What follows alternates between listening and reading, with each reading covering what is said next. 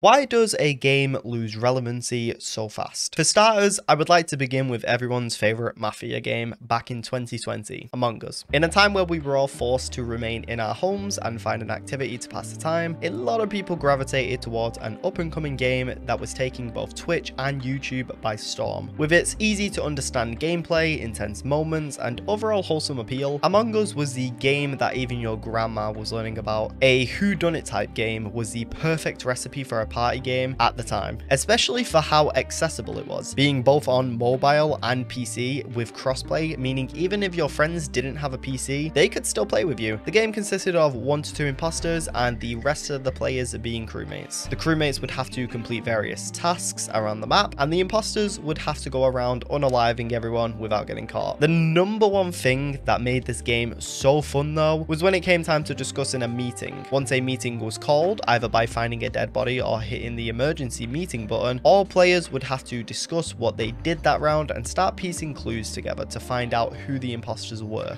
And nothing felt better than either being the imposter and coming up with these amazing strategies to throw everyone off, or being a crewmate and becoming a full-on detective. And no matter what side you were on, it was always intense and always keeping you on the edge of your seat. Even just watching others play this game was addicting. I remember watching Corpse be terrifying as an imposter, Disguised Toast being incredibly calculating with every move he made, or one of my favorite creators, Tio, being incredibly fun and chaotic with his group of friends. The game just felt perfect. In fact, everyone was playing Among Us, and it got to the point where it reached mainstream media because a whole culture was formed around this game, with jokes being made, such as Red always being the imposter, card swipe being the most annoying task in the game, the classic "I saw this person vent" meme that spiraled all over the internet, even the character designs becoming some of the most recognizable thing on the internet at the time. And even now, pretty much everyone knows about Among Us. Merch was released, tournaments were held, and some people's careers have took off by playing Among Us. Even Jimmy Fallon got together a group of popular icons to play the game, and that just shows how big Among Us was. If a talk show host is getting the cast of Stranger Things and streamers to play Among Us, you know the game was pretty big at the time. It makes complete sense why it was so big. Like I said earlier, we were all stuck in our homes thanks to the pandemic, and it was the perfect party game to play with just about anyone. So why then? Why has it lost so much relevancy? I mean, of course games do become stale over time, but Among Us games always felt different each time you played, and you could always play with different groups of people for different interactions, and yet the game has fallen off. It's certainly not a dead game. I mean, it still has a player base, but compared to the numbers it used to have, a lot of people would class it as no longer relevant. I think there are a few reasons why Among Us fell off. For starters, everyone's biggest gripe with the game was the lack of new content, with the dev team at the time only consisting of very few members. It's obvious why they were so slow with rolling out updates and new content for the game. When the game did begin blowing up, it had a total of 3 playable maps, and a 4th map named the Airship wouldn't be released until March 31st of 2021, which is when the game's hype began dying down. Again, I can't blame the dev team for this. There were very few of them, and they wanted to make sure to release maps when they were fully ready. Not to mention the game also blew up very quickly all of a sudden, so they had to keep up with the rapid growth of the game at the time. Since then, a 5th map has been released called The Fungal, which was released on October 24th, 2023, which is over 2 years for another map. Even now, I do think they're a little slow with new content, which I would say is probably still hurting their game a little bit. As I said, without new content, the game would become stale over time for people. It happens with every game eventually. A great example of a game doing the opposite though of this is Fortnite, as they've managed to keep players on their game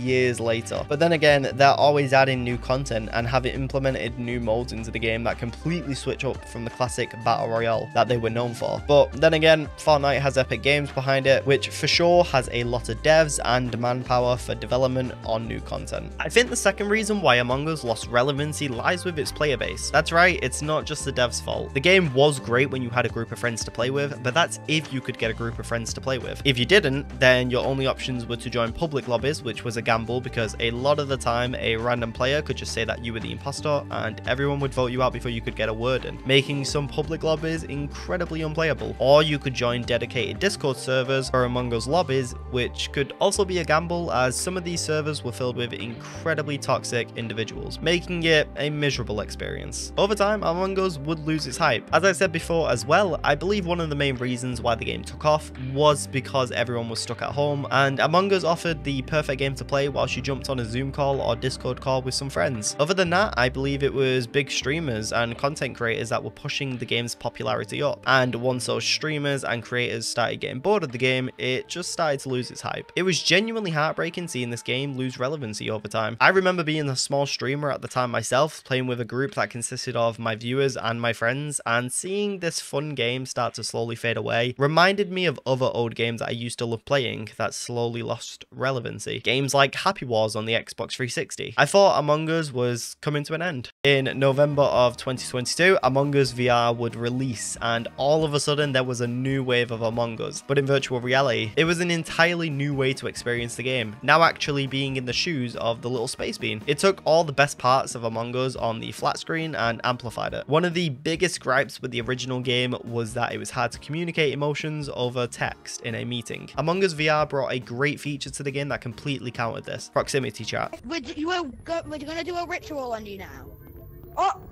Okay.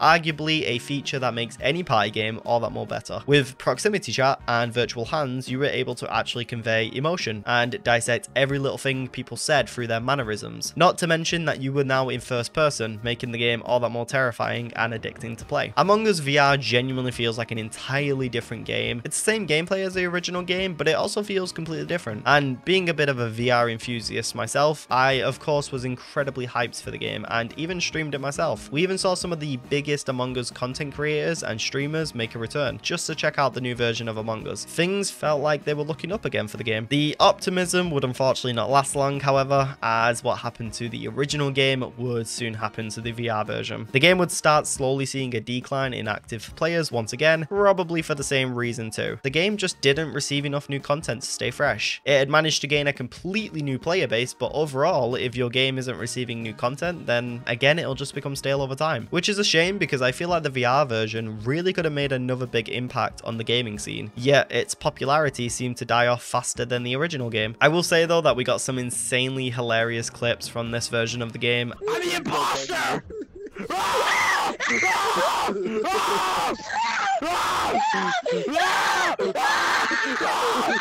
And for that, I'm happy we could at least see people make the most of the game. I think overall, Among Us was a fantastic party game at its best, but with the lack of updates and new content, the necessity of having a good group to play with, the game just began losing players at a rapid pace. And although a lot of content creators continued making videos playing Among Us, modders making some amazing mods for the game, and even memes overtaking the internet, it became a game of the past very quickly. I still think that it has a potential of blowing up again, but they would have to make some big game-changing updates, or possibly Among Us 2. Overall, it was really sad to see Among Us fall off, and I hope one day it makes a return to mainstream media again, at least for the memes.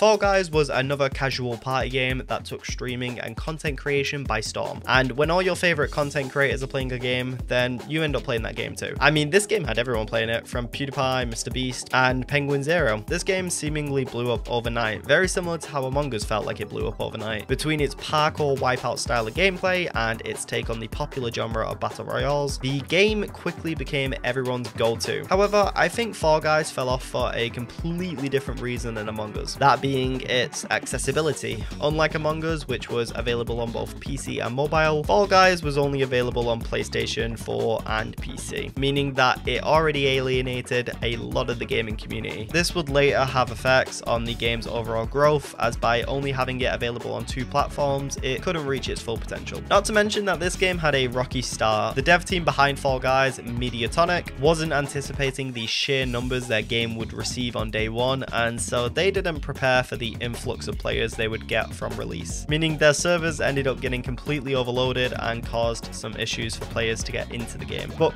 no big deal, that's something they fixed as time went on. But then another issue arrived. With the game being on PC, it didn't take long for the game to be overrun with cheaters and hackers who would use unfair advantages over other players. Some of these cheaters were able to fly or use speed hacks in races to always secure first place, and this is cheaters who made it obvious. Sometimes you would have subtle cheaters who make it very difficult to tell if they're cheating. I am aware that every game has cheaters. It's something that's difficult to avoid as cheating softwares always continue to evolve and become more accessible to players, but with a game like Fall Guys that only has one winner with each game, you can see how cheaters being in the game really ruin people's experiences and put them off the game. It also didn't help that eventually people just became too good at this game, and for those who wanted a more casual experience and didn't get time to practice the game, you could see how they would have no fun playing the game either, as they would feel like they could never win. And sure, it's just a game, who cares about winning, right? Yeah, it may just be a game, but losing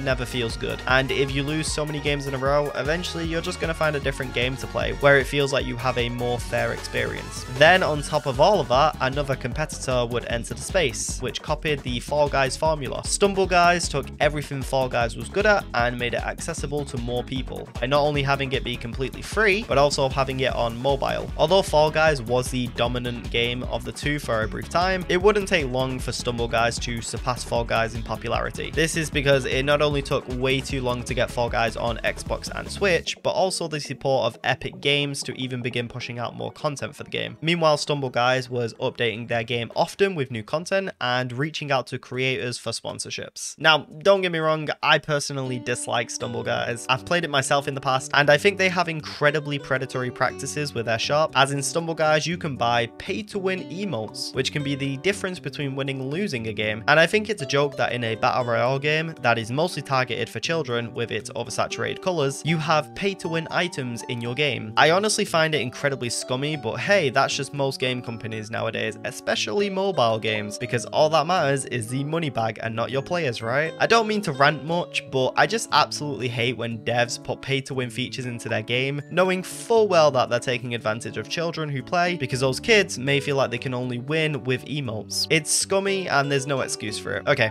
rant over. Again, similar to Among Us, I don't think Fall Guys is dead. I mean, it definitely lost over 90% of its player base when it was at its peak, but I can say for certain that this game isn't dead. It still very much has a player base. Just like Among Us as well, I fully believe this game can make a comeback. They would have to push out way more content for the game to make it feel fresh again, and then maintain that, but overall, I think this game can become popular again. I mean, there's a reason it was insanely popular from release, because for a brief time, the game was really fun and addictive to play. It just got stale quickly for people, because games started to feel the same. I would like to say though that they've added a lot more into the game now since I last played when the game first came out. So since it's free on Epic Launcher and they've added more to the game now, I would highly recommend trying it out again if you haven't played it in a while.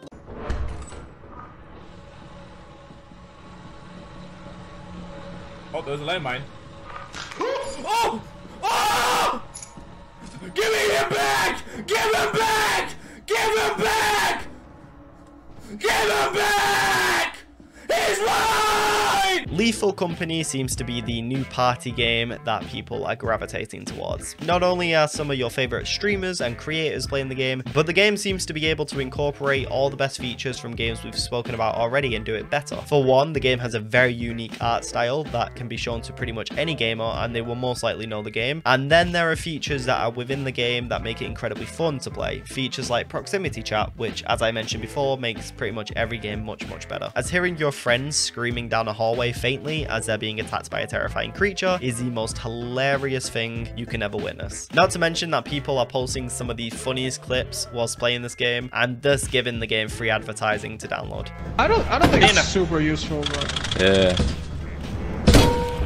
Oh, that's actually how I found out about Lethal Company, and chances are that's how you found out about Lethal Company. But if there is a chance that this is the first time you're hearing about Lethal Company and you have a PC, I highly recommend playing this game with a group of friends, or at least watching some content creators play it. I personally haven't played Lethal Company yet, unfortunately, as I don't really have many online friends who own the game to play. Most of that does derive from the fact that Lethal Company is only available on PC. Hopefully they don't make the same mistake as Fall Guys and they get the game on other platforms as soon as possible. As I said before, having your game only be on limited platforms is holding its potential back because a lot of people don't own a PC or laptop to play it on. Lethal Company has been great for dishing out new content as well. Not to mention that the game is in VR thanks to modding. I hate to sound like a broken record, but as I said before, I'm a VR enthusiast, so just seeing a game like Lethal Company in VR is so cool. And I'm always so shocked with the amazing features that modders can implement into a game. The fact that you have mods in the game already when it's only been out for a few months is honestly just amazing. I always think that having your game be able to run mods in the first place can instantly improve its longevity because all of a sudden you have all this other content accessible to you. And this has been proven time and time again. Games like Skyrim have such a big modding community, which for reference, by the way, Skyrim is almost 13 years old and the game still has a big following, which just shows how far mods can take a game. It's strange because I feel like we're witnessing the same thing as Among Us. You have this really popular game that people are playing, and depending on the choices that the devs make depends on the longevity of the game. I think in order for Lethal Company not to fall off, they would need to keep up with updates, publish the game on other platforms, and the biggest thing I can recommend to them, make the game cross-platform. What I've noticed about talking on the subject of party games is that these games do well because they give us, the players, a chance to enjoy games with our friends. Humans need social interaction, and having these amazing party games that give you the chance of bonding with friends is what makes these games so addictive. I think with us now being in the year 2024, going forward, party games should be crossplay. It's been done in other games, and I know some of these games have small dev teams, and it's probably difficult to implement, but having your games be cross-platform just means that friends don't have any restraints to be able to just play and enjoy the games together. Sadly, despite the fun gameplay that Lethal Company has been offering, it seems to be on the decline for player count right now. And again, I do believe that this is because it's not been released on other platforms yet. If the game was accessible on other platforms, it would gain an incredible amount of players because all these people have seen their favorite streamers playing it. And not to mention that there is a lot more gamers on consoles than PC. If there was a possibility of a game company like Epic Games buying Lethal Company and distributing it across other platforms, similar to what happened with Fall Guys, then there's a chance for this game to remain incredibly popular for even longer. Not to mention that if it is cross-platform like I suggested earlier, friends would be able to play with one another regardless of what platform they're on. To sum everything up, I think we have our answer to the question I asked at the beginning of the video. See, I shouldn't have asked why do games lose relevancy. The real question is why do multiplayer games lose relevancy? And to that you could say lack of new content, the game becomes stale over time, or that once you and your friends stop having fun on the game, you stop playing. Again, all games do eventually lose relevancy, but there are chances for games to make a comeback, chances for games to better themselves and serve the player base with great content. We've seen examples of games making comebacks, and although those games may fall under the radar for a while, I believe that players come back to those games because they remember the nostalgia, they remember the memories with friends, they remember having fun. And in a world where video games can be an escape for us, all we want is fun from them. Thank you so much for watching this video. I realize that in parts of this video I may have come across strongly in my opinions and failed to remain unbiased, but I think that's because these games and this subject means a lot to me, and I find it incredibly interesting to talk about why certain games die off over time. As always, please click on this video next if you want to see more from me, but otherwise, I hope you have a good day. Pine Tree, logging off.